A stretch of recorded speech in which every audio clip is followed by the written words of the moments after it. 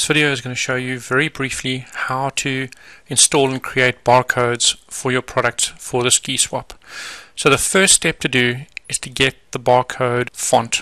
So this is going to assume that you already have Microsoft Excel, you already have access to the internet, and you already have a list of all the products that you want to sell. So we're going to build on that and get it barcoded and ready to sell. So the first thing you do is you go to this website, barcodesinc.com/free-barcode-font. Here is a TrueType code 39 barcode font. You just download that. Once you've downloaded it, it's a zip file. You have to unzip the zip file. To install it, you just click on it and you go install. It's very easy, but if you're not sure how to do it, I'll leave a link on how to install fonts in Windows.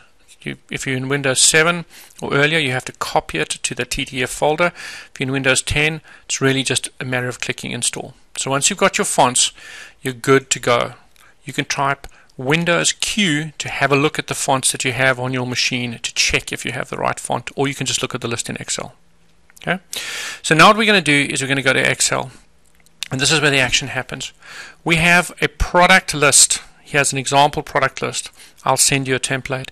And the goal here is that every single item is its own line. So we're not listing SKUs where you may have 3 or 4 of the same product. We're listing every single item is its own line, so that there's no duplication. If you have the same item and you have 4 of them, then there are 4 lines available.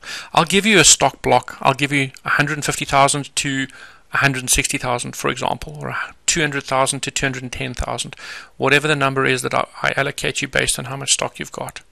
And all you have to do is you simply type in the first number. So let's say I gave you 150,000. Okay, and then the next number after that is 150,001. And then you just grab this and you copy it. Whoops. You grab this and you copy it all the way down. You'll see it all auto-populates, and it's created a barcode for you. All this is this number, but I've just set it up to the barcode font. So I'm just using that font. It's as simple as that. So I've just got this font started and a start and stop character to print out the font. Now you've got a complete list.